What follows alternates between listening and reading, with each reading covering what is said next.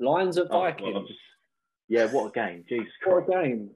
Vikings. Can I start? Can I start this one? Yeah, I'm going big. go ahead. Yeah, go on. You back the Lions in your did. Go on, just say it. Say it. Pain me even more. No, the Detroit Lambs won't be winning this week. Oh, It will be it will be the Vikings, and I really hope I don't get this game, but I do want it kind of. It'd be 21-3.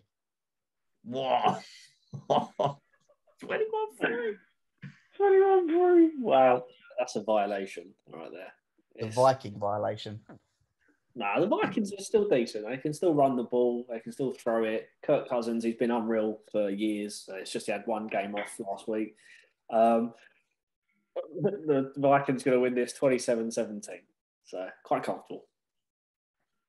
I've also backed the Vikings. I've also backed the Vikings to get 27. I've not been so generous to the Lions. I've given them 13 instead.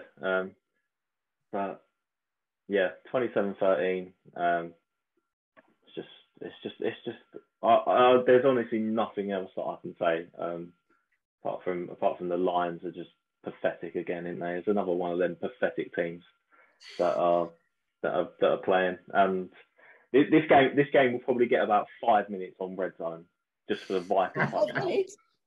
Yeah, it'll get about 5 minutes. That's quite long.